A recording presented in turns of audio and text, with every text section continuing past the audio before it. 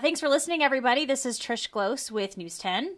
And this is Vickie Aldous with the Mail Tribune. This is a little look behind the scenes into a special project that we have just sort of wrapped up called Waiting for Tragedy.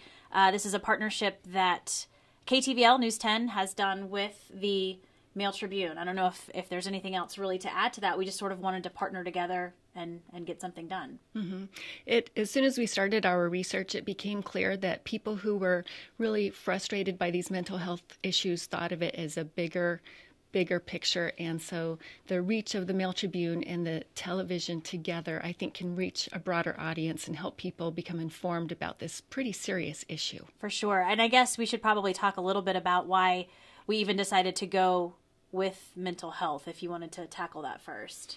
Yeah, there was a pretty disturbing case, and this was in August, in which a young man, his name is Pedro Sabalsa-Mendez, was found guilty of murder except for insanity. And he murdered another young man named Avi Feldman, and this was in Ashland at a house party attended by teenagers and young adults. And we found out from the prosecutors and defense that Pedro Sabalsa's mother had tried to have him civilly committed before the murder, but Oregon's civil commitment standards are so incredibly high that almost everybody fails when they try this process. And then, of course, he did go on to murder another person. Right. And I think in one of our first meetings when we were sort of talking about why mental health, you had that example as a case, one example of this, the civil commitment. And then there was just another and another and another about these families essentially having such a hard time getting their loved one committed or just even finding help. Yes, it was really heartbreaking for all the families. Obviously, Michael Feldman, who is Avi Feldman's father, the father of the murder victim, the absolute worst consequence for him and his family. But on the other side, the young men, especially who are suffering from mental health problems, their parents have tried for years to try to get them committed, despite terrible things happening. There's a case of a man who served in the U.S. Air Force for 10 years. He was honorably discharged, and then he developed bipolar, and he was sleeping under a train, was dragged by the train down the tracks, injured his ribs. He hurt his ankle and his leg, broke it in a fall off of a bridge, wasn't found for 2 days, checked himself out of the hospital with the leg still broken, unhealed, and set off out on a cross-country trip. And his mother could not get him committed. And it just, and as we sort of did our research, these stories just started coming out of the woodwork, a lot of these. And so kind of to go back to why we decided to partner News 10 and the Mail Tribune, I think you said it really nicely. It's such a huge issue. We both brought different things to the table. Mm-hmm. So I think that was really interesting as far as, it was a first experience for me to work with a newspaper writer, and you guys are incredibly thorough and extensive, and I think TV side maybe offers up a little bit more emotion, but not really because it's so visual. But I think it was really an interesting experience to work with the paper because it is such a huge issue, and we tackled it from all sides. Exactly. And as from the newspaper side, we have always, of course, done print stories and online stories. Mm-hmm. And of course, in recent years, newspapers have branched out into video, but we are not as far along as you. So it was a great partnership to work together on videos. Sometimes we shot our own videos. Mm-hmm. Sometimes you shot the videos, and then we would swap the footage and share in the research on the story, which was great collaboration. Yeah, I think that was a really interesting part because a lot of these interviews Vickie and I scheduled together, and we sat down together to ask all of the questions together. And so it was really interesting to get both sides of that as far as the questions that I would ask and the questions that you would ask. And we sort of, pushed those together really to create our own stories, which can kind of bring us to this next point that we didn't write the stories together, but the interviews were definitely a team effort. Yeah, definitely we went our own direction and did a lot of our own original research. So there is a little bit of overlap, but I think viewers who watch KTVL are going to see something completely different than what they see in the Mail Tribune, both with our online videos and in our print articles. Right. And I'm excited too, as far as the Mail Tribune stories, to see those sidebars that you've been working on, just sort of like the side pieces next to the big piece. That's something that's very exciting to read about. Mm-hmm. Another thing that I appreciated is that anytime you deal with mental health, we ran into many roadblocks because of privacy issues. It's hard for medical professionals to talk about the cases individually. They can talk about the patterns that they see. We were denied twice on public records requests and had to appeal both of those denials to the Jackson County District Attorney's Office. So the fact that we could have a team effort going after this information, which is extraordinarily difficult to find. Right. I think we both found out that. So the fact that you were able to get some interviews, I was able to get some interviews, and then we could put it together, it just made this whole series doable. I agree. Do you think it also, because maybe a strong front from the media side, you know, you have a TV station who also has an online website, then you have the paper, the biggest paper in this region, and also an online website, kind of two forces coming at it. So maybe the interviews we were scheduling were a little bit more willing to say like, hey, this is a big deal. You have two kind of media outlets tackling it together. I think that did really help. And I think that the people that we talked to did want to express their stories, and they were appreciative that both sides, the TV side and the newspaper side, were interested in learning more in an in-depth way, and then sharing what we had learned and what so many people shared with us. Yeah, I think we heard a lot from several interviews, you know, people saying, now what is this? What is this going to be?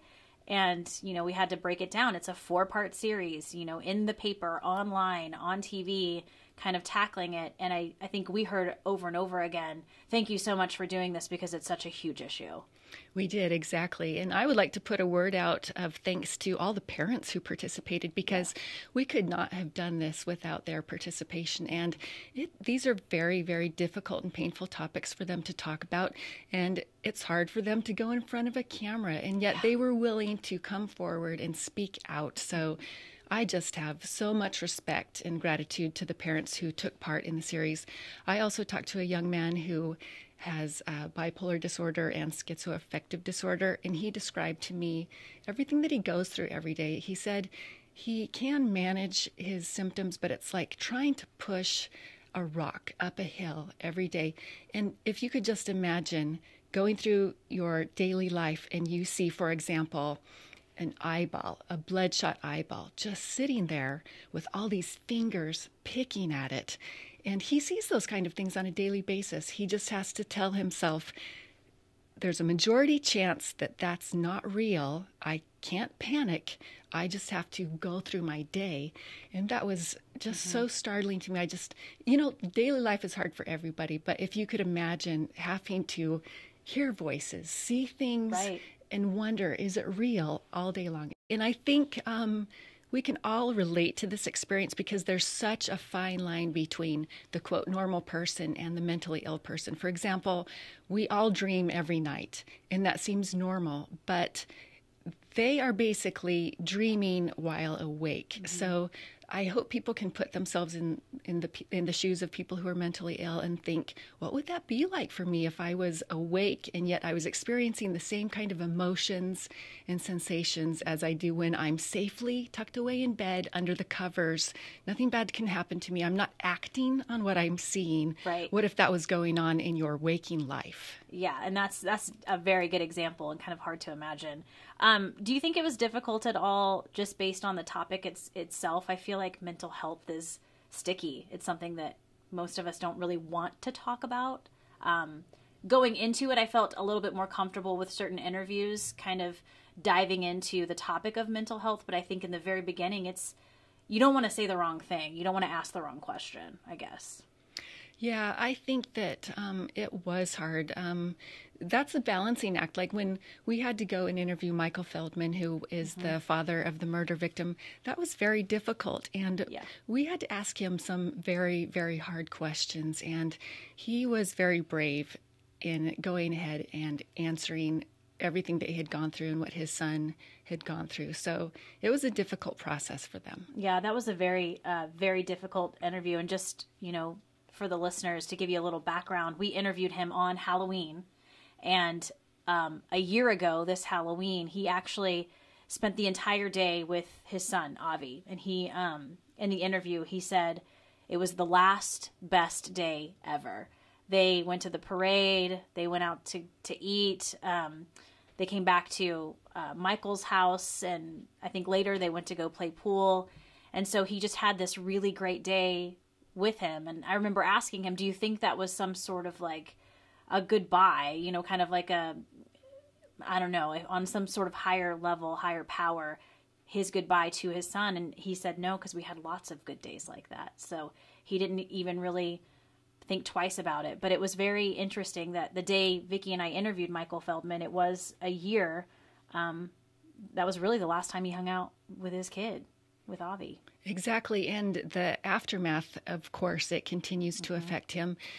He doesn't really display photos of his son around the house because for now, at least, it's too hard for him to see that.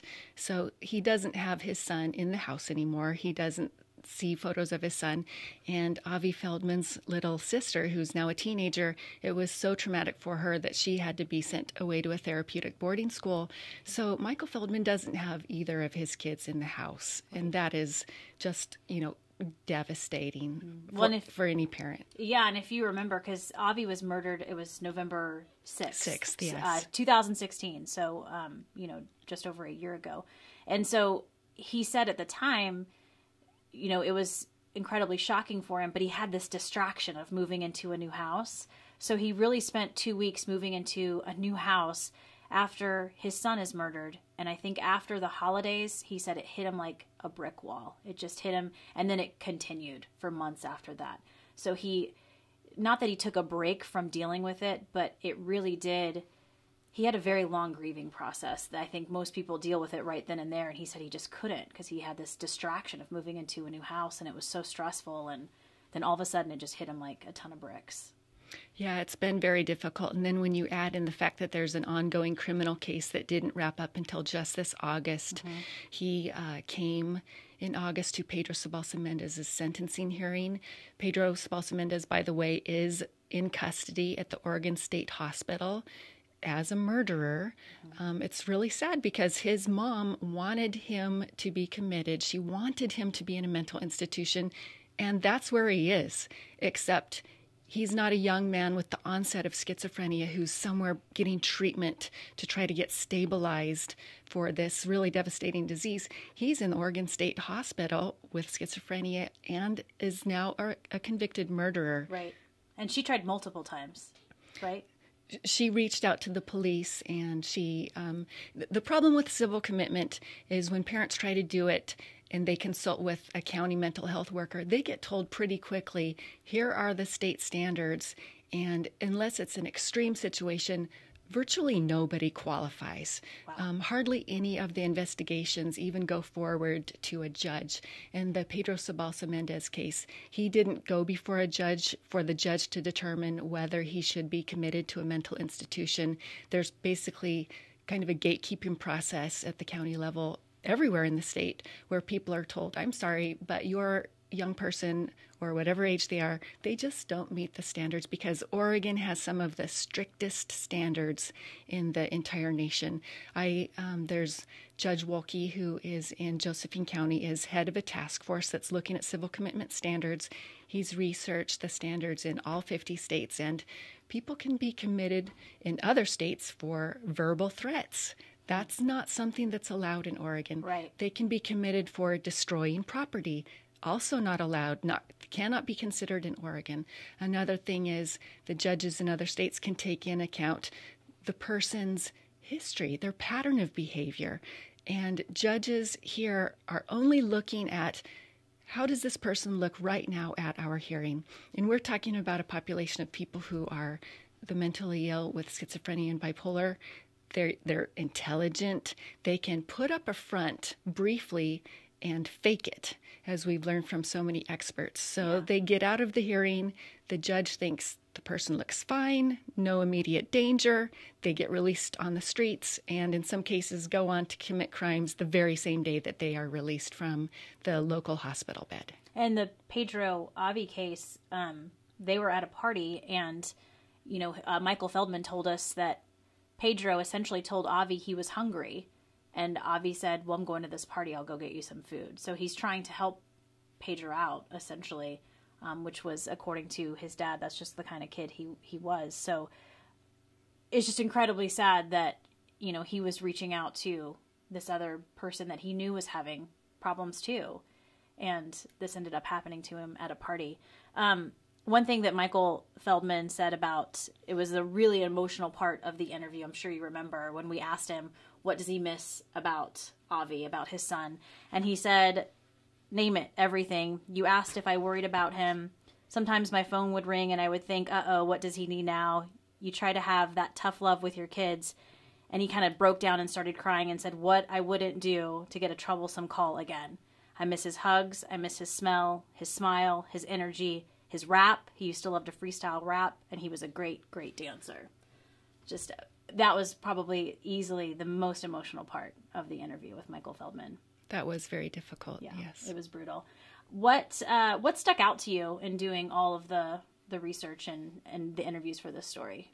Well, the thing that surprised me quickly is when we first started the series, I thought we were looking at an isolated example. Pedro Sabalsa-Mendez's mother tries to get him mental health care and treatment and intervention. Something breaks down in the system. Someone does something wrong. What we found out is that this is common. People are not successful at trying to get somebody civilly committed in Oregon because of the extremely high standards. So this is not an aberration. This is something that could happen tomorrow.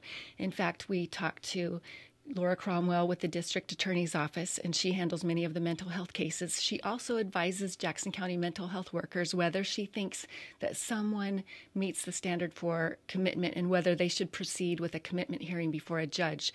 She said that after this Pedro case, it's always in the back of her mind, oh no, what if I give advice? This person doesn't meet the standard, so we shouldn't proceed forward with a commitment hearing, and then that person is released. What if that person goes out and does something terrible? Right. But what's the alternative? She recommends that they get committed. It doesn't meet the standards. She's violating their civil rights, and Jackson County Mental Health would be violating the person's civil rights.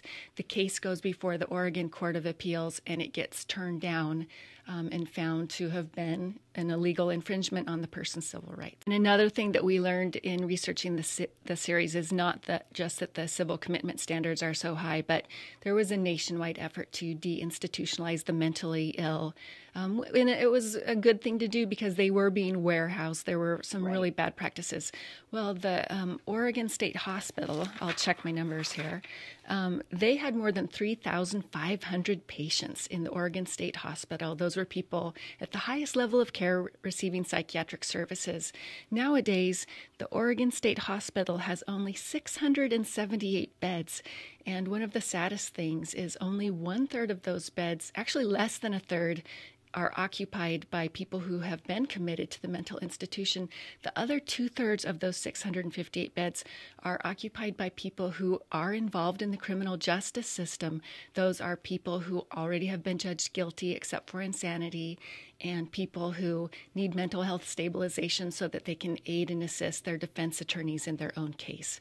So there's an extreme shortage of psychiatric beds at the state level, and that is playing out at all levels when you go down to the local hospitals who have to try to do anything they can to find a safe place for people at the local level. And Laurel was telling us it's not just our community, 9 counties, and she kind of broke it down, 600,000 people that the behavioral health unit serves at Asante. So 18 beds, soon to be 24, for 600,000 people. Now, granted, not all of those people have mental health issues, but a lot of them do, and there's no place for them to go. Yes, and I think one of the saddest things that we saw there is there are holding rooms in the emergency department. And because Rogue Regional Medical Center can't accept child psychiatric patients, those child patients who in some cases are on the verge of suicide, those children have to wait for beds to open up in a Portland psychiatric hospital that accepts kids. And sometimes they spend days waiting in these little rooms in the emergency room as little kids with nothing there. I mean, there's a padded couch, there's a recliner for a parent to wait with them. Right. There's a TV mounted high up on the wall, but they're just confined there day after day while they wait for a bed to open up in Portland. And who knows how long they could be waiting. And that's, Laurel was telling us when she started in mental health, the daily census, the daily, who was in these beds was anywhere from 12 to 14. And now there's a waiting list, or, you have to hold them somewhere else until a bed opens up, and you never know when that's going to be. Exactly. So local people who experience a mental health crisis, if the few beds at the psychiatric unit in Medford, if those are all filled up, they might get shipped out to Coos Bay. They might get shipped to any corner of the state, far away from their friends, their family, any mental health workers who have been helping them along the way. So they are separated from their support network. And everybody, mental health workers, doctors, everybody says separating them from their support network, the people that they know, the people that they trust, is the worst thing that you can do. Yeah. We also talked to Judge Lisa Greif, kind of the solution sort of part of it. She runs mental health court for Jackson County. And I think I think Judge Greif is pretty awesome just alone. But there's all these community members that come together on mental health court days for these. You have to have pending charges in Jackson County to be able to be considered for mental health court. But you have all these players coming to the table essentially to help these people find housing or education or a job, and really turning their lives around. They're not getting paid any extra money for this. This is just out of the kindness of their heart. Lisa actually said it's just the right thing to do. It's just the right thing to do for us to take care of these people who a normal court system does not work for them. They cannot handle, it's not appropriate for them to be in a traditional court setting. So mental health court kind of helps them figure things out and get back to their own lives. And they've had so many successes with these people who are in mental health court, so many graduations. So I think that's, while they're doing what they can little by little, that is kind of the silver lining for, the mental health care crisis, that you have all of these key players in the community that are really trying to make a difference for these people. And it is that team approach that really helps people with mental illness. The man who I talked to, who told me about his delusion or his hallucination where he saw the eyeball with all the fingers poking at it, he said that in the past he didn't want to talk about his problems because he felt like that would just make it worse. By airing it, that would just validate what was happening to him and almost make it true. But because he has such a level of trust in all the professionals who are surrounding him with the mental health court in Jackson County, he says that he feels he will follow through with the things that they recommend for him because he knows that they have the best interests of him in mind. He said in California, I know we've been knocking Oregon a lot for its high civil commitment standards, but he said that when he was in California, he didn't think the mental health workers there really cared for him. He did spend time in an institution. He said it felt like he was in a factory. But in Jackson County, he said that people aren't just doing a job. They are there because they care every day. Right. I don't know if you remember the nurse in the psychiatric care unit at Asante. I was chatting with him for a long time while you guys were asking questions and getting video, and he's been a nurse since the 70s, and he's done everything. He's worked in the emergency room. He's been on an air flight and done that. And he said if he knew the rewards he would be getting from the mental health side of things, he would have gone into mental health a long time ago. And he had this great story about he went to go get gas, and the gas station attendant comes over to him and says, "You work in the psychiatric care unit." And the nurse was like, I do actually. And he goes, "Do you remember me? We basically had a struggle in the psychiatric care unit, and you really helped me." And, the nurse obviously was taken aback, and the gas station attendant said, "And now I have this job. I got married. I'm taking care of my kids." And and life is pretty good. And the nurse told me, he said that was just the best reward, absolutely priceless, that even it was just one story for him, what a huge impact it made for him. And that he just said, this is where I want to continue working. This is where I can do the most good, in the mental health care unit. So just a really nice story, I think. And again, it's that silver lining to a very scary topic. Mm-hmm. Exactly. We did find out that there is a lot of reason to have hope. Absolutely. So you've been listening to a little behind the scenes, Waiting for Tragedy. Once again, this is Trish Glose with News 10. And this is Vickie Aldous with the Mail Tribune. And we would love for you to check out our stories. You can go to KTVL.com and click on the links for Waiting for Tragedy. There's a series of stories there for you. And we are at mailtribune.com.